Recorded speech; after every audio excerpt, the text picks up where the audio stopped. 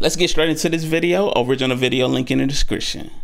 Can you immediately name the largest snake in the world? I'll give you a hint. Python? This is the name of a very famous horror movie.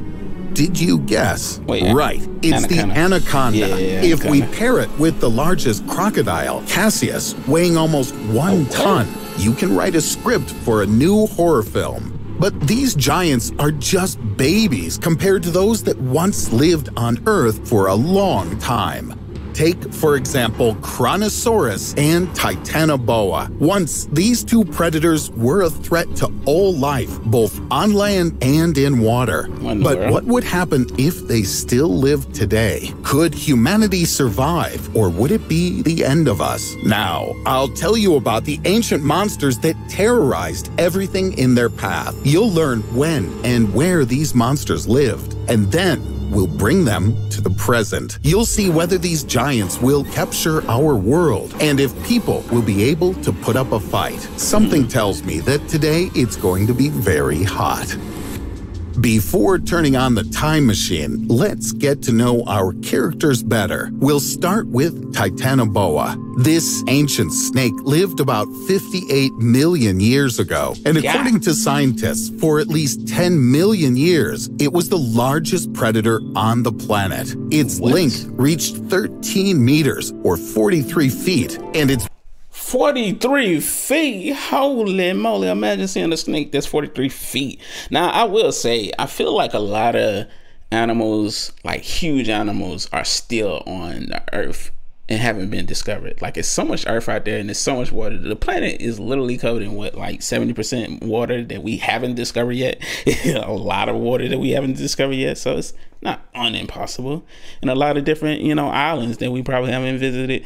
Its weight exceeded a ton. Can you imagine this giant? Here's an illustration for you. If you laid 2 giraffes on the ground, then Titanoboa will still be longer. Or you can just look at these 2 vertebrae. The model on the left belongs to the anaconda, and on the right, Titanoboa. It turns out that the largest snake living today is half the size of the ancient reptile. In width, the mega snake could reach 1 meter, or 3 feet. It could easily swallow a young hippopotamus. True, in ancient times, there were no hippos. Titanoboa preferred to eat fish, and this monster could be found in dark swamps and rivers. In addition to fish, it could feast on crocodiles. It was a sophisticated killer. The giant monster attacked its victim and strangled it in its strong embrace. Then the snake swallowed it whole and digested it for a long time.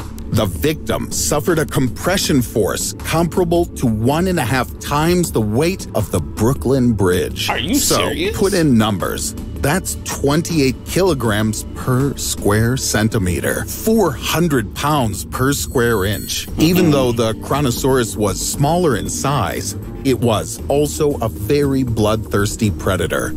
My thing is, like, a lot of these animals that were big like that, because like we have the anaconda now, but is the anaconda fast? Or is the python fast? Like, they're kind of slow moving animals, if I'm not mistaken. I could be wrong. Wide open mouth full of many small teeth speaks for itself. And the size of the predator is comparable to the dimensions of an orca, also called a killer whale. To be more precise, the Kronosaurus reached a length of more than 10 meters, or 33 feet, and its weight could reach up to 12 tons. In its appearance, it was remotely similar to a modern crocodile, only in a very enlarged version. And even their bite strength is a close comparison. It was also a skilled swimmer that probably attacked its prey from the depths. Kronosaurus had a very powerful rib cage, 4 flippers, and a small tail. It literally gnawed at its victim, leaving no chance for survival. No. Kronosaurus couldn't have encountered Titanoboa. They lived in different periods, and even perhaps loved a different habitat. Kronosaurus could live in fairly cold southern seas, but Titanoboa loved a hot climate. But see, like something like that could probably be in the Antarctica right now. I mean, I don't know, man. It's like, I feel like there's a lot of things that haven't been discovered that are still on planet Earth, you know. Big things like animals, like dinosaur type animals. this didn't stop the two predators from instilling fear and terror into all living creatures in the area.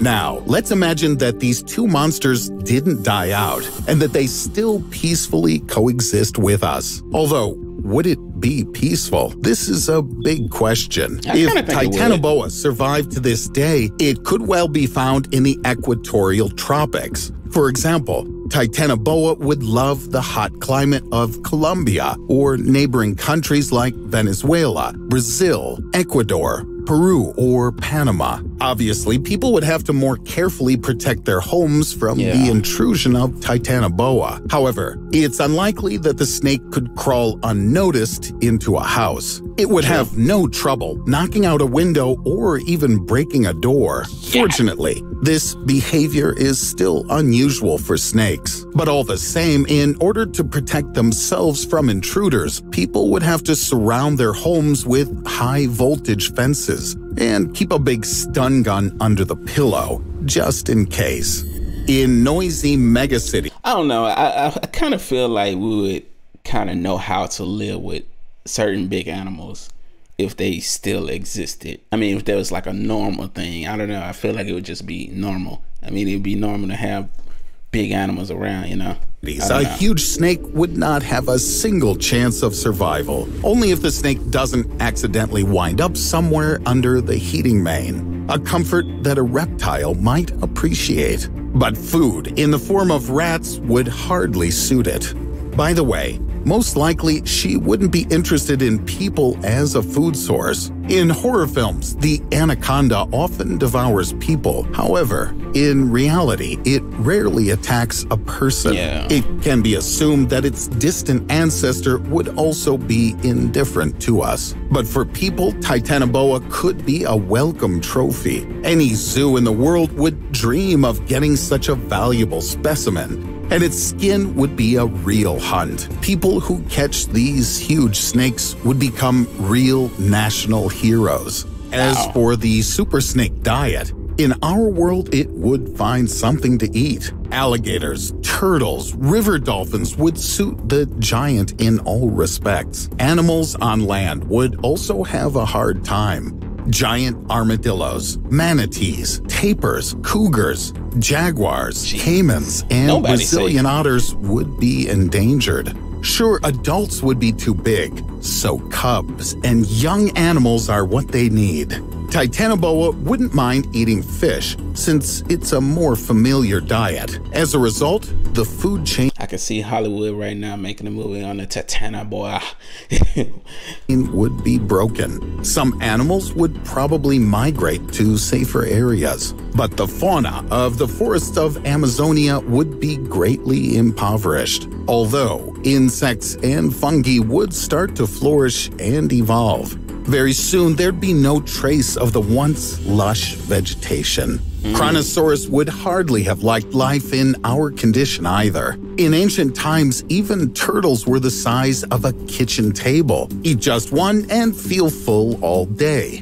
But such a monster would need about a dozen modern turtles, and then I still doubt it would be enough to eat. In addition to turtles, the ancient monster... But when they adapt, like when they adapt and like kind of find another type of food sources to eat, because I feel like most animals adapt, you know, as things, you know, time go on and they find other sources to fuel them while they're here. Fed on Plesiosauria, but in our world, he'd have to look for an alternative. Most likely, it would switch to large marine mammals. It wouldn't be able to swallow a whale all at once, but in parts, then sure, it could eat it completely. Such a huge body would need tons of food. Like a giant meat grinder, it would sweep away everything in its path. People would suffer greatly due to a shortage of fish in the seas and oceans. Fishing itself would be very risky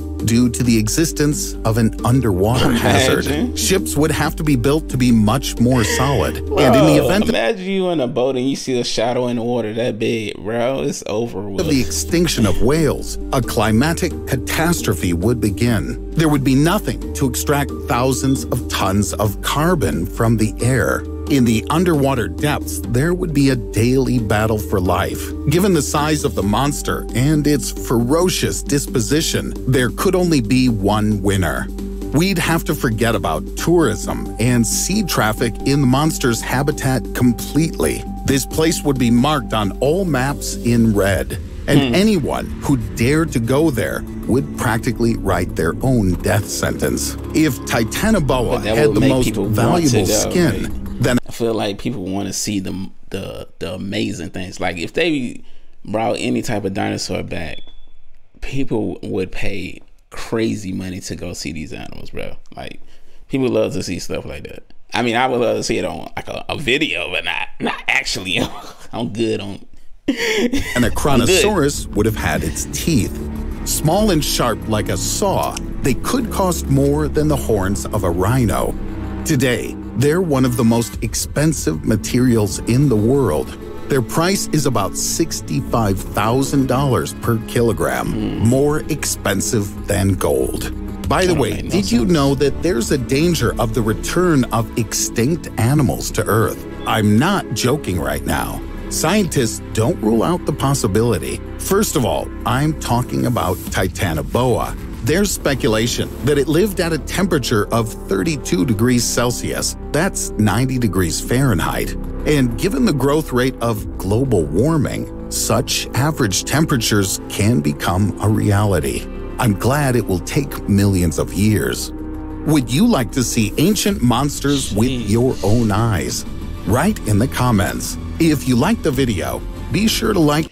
If I'm not mistaken, they are trying to bring some of those animals back. I'm gonna do a reaction video on one of the videos, but that's wild, man. Yeah, make sure I go show the original video some love. The link will be in the description. Till next time, deuces.